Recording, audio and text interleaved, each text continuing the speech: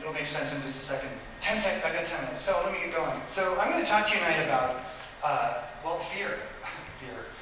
Fear and its ugly cousin, shame. And, well, you know, a lot of these stories start out when we were younger. When I was a kid in high school, I was a really rotten kid. I was a rotten student. I was in the principal's office all the time. I failed everything. I failed math, science, English. I was also kind of heavy, and so all of the baggage that comes with kids picking on you. I mean, you have not lived until you've stood in a football locker room shower with an entire bunch of football players, and you're on the team because your dad wants to make a man out of you, and you're being spit on by 12 guys because they're the shower, and you're the loser who doesn't ever play a game. And my father was just as guilty. You know, he'd give me the same look the football players gave me, and every girl I passed in the hallway because of my weight and probably my haircut. I don't know, but it was one of these things where you start to feel this self-loathing and this shame, and you just try to hide all the time, not feel the pain. You know, you're afraid. It's fearful.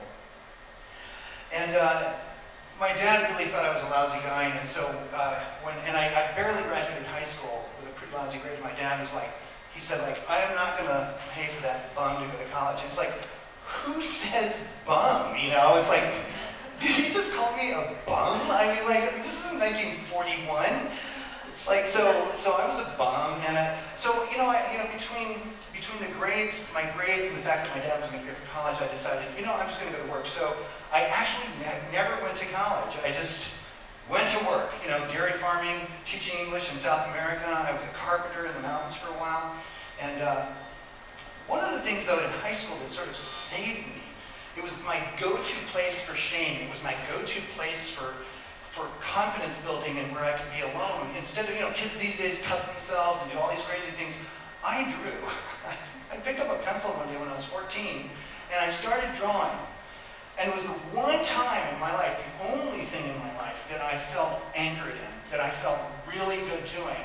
And I did it mindlessly. It was a divorce from my brain. I got out of my brain, and I would just draw like a crazy guy for hours and hours in my bedroom. Nowadays, if the phone had been invented or the laptop, I would have been on Facebook instead.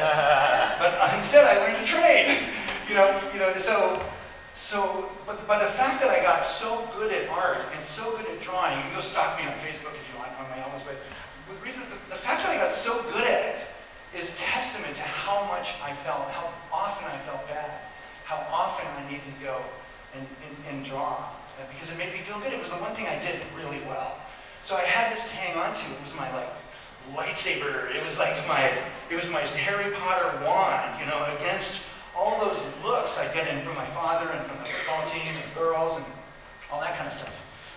So one day after all these jobs, and when I was 24, I decided, you know what? I was milking cows locally in Vermont, and I decided, you know, I think I'm a good enough artist that I'm going to go to New York, and I'm going to try to be an artist.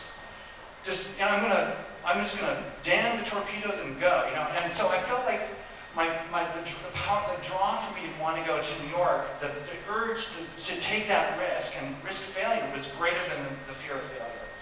And so I decided that I was going to go do this. And I quit the farm, bought a leisure suit, and headed for New York. And I did like incredibly well. I had this like incredibly great run, a meteoric rise. In the first 5 weeks, I became the art director of a major news organization with 8 employees. And I'd never worked as an artist, and I never studied art. I just drew all the time. Turns out in journalism, there's this thing where you draw the news, you explain all of this stuff, like, you know, how to throw a split-fingered fastball, or how Chernobyl melted down, or how somebody got shot or shot up a school. And they draw all of that stuff, and who knew that existed? You know, I wanted to do, like, you know, comic books. So the success I had sort of got me to sort of start thinking I was okay, that I wasn't the loser that I felt. And I wasn't stupid either, because these complicated topics, like explaining Bill Clinton's healthcare plan, you know, I was actually getting really into this stuff, and I started feeling like I'm not so stupid. And so I wound up becoming the director of information graphics at AP News, Associated Press, with a staff of 30 people, where I met my awesome wife, Dorsey, who worked in corporate communications there. And then I went on Newsweek, and I was the director of graphics at Newsweek magazine for a decade. Well, I was there for a decade, but I was the director for 7 years, and we covered the World Trade Center track, you know, drawing all the kinds of aircraft and the routes of the planes, and you know, all this stuff that people just love to visualize. So I became a visual storyteller, but mostly for real content news, not just made up science fiction stuff. I like facts and I like information. And so the thing about the success, I see sort of failure and success as it's sort of like the stock market or global warming, for those of you that buy that. You know, there are good days and bad days. There's successes and failures. There's ups and downs. There's hot and cold. And it's sort of like, if your successes are, but over a longer period of time, you're sort of on this upward trend of success in your career and in your personal life and in things that are important to you. And you start to forget that you're a loser, and you start healing. You start to heal. But there are these failures that happen. There are those downs. And so every so often you get the look from your colleagues in New York, or wherever it was, the same look that you get from the jocks in that shower, or that I got from my dad. And it would set you back, and you'd forget, because there's an 11-year-old who's driving this bus a lot. Just sort of shame, right? You just feel shame. And, oh, God, I'm just this self-loathing person. I screwed up, and I'm just such an asshole. You know, and you go to bed that night, and you just go, God, you know. And sometimes there's like Black Monday, where it's just really catastrophic failure, and it's just this opportunity for self-loathing, and it really can set you back. And but still the upward trend. And so finally, Michigan State University called me and said, hey, how would you like to come teach kids? And I said, oh, we have a high school activity. And they said, no problem, we need to know what you do. So I went to Michigan State, and I love teaching. I've been there 9 years now.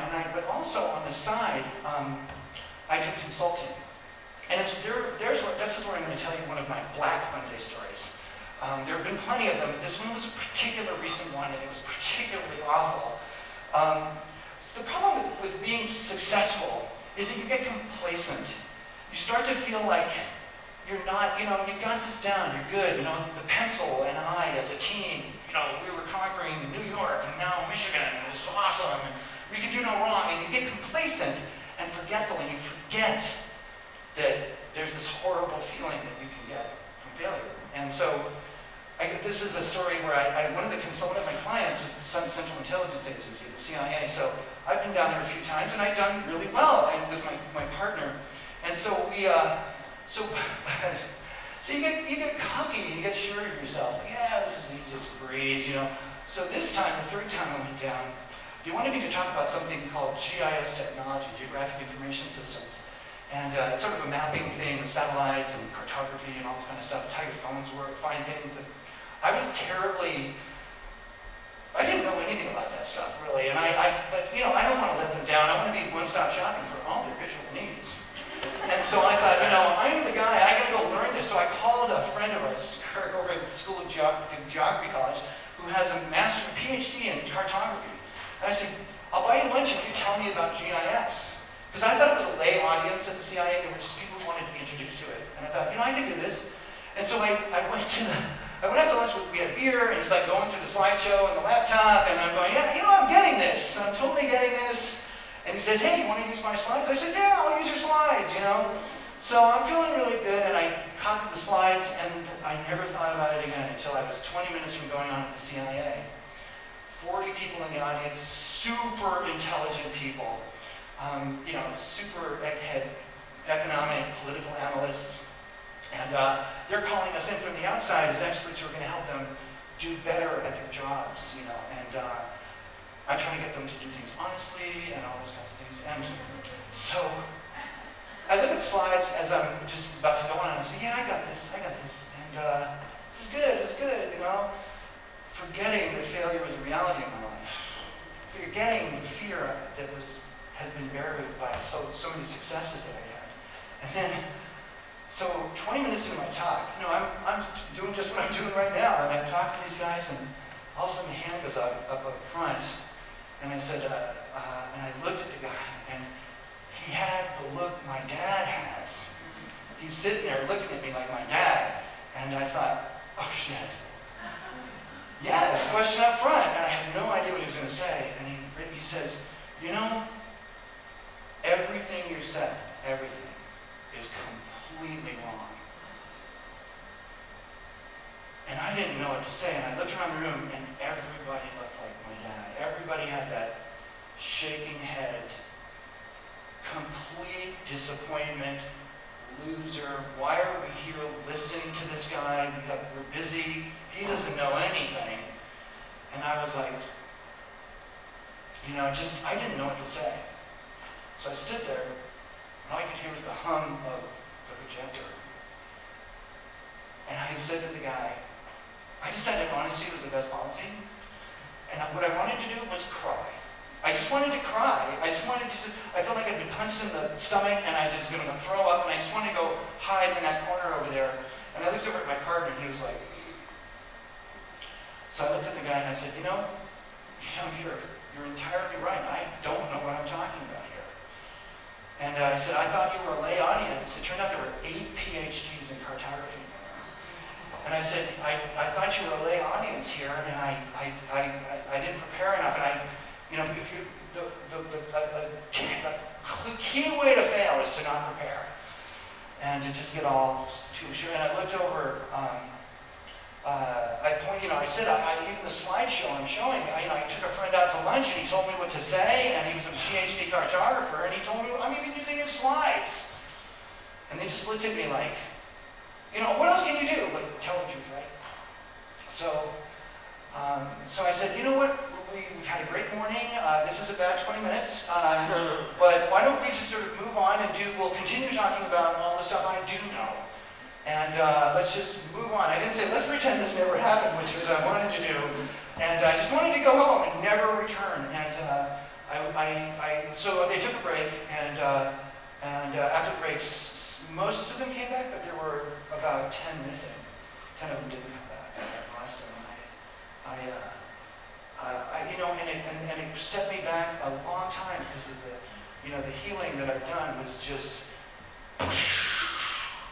And so anyway, that was the good news is they did invite me back. So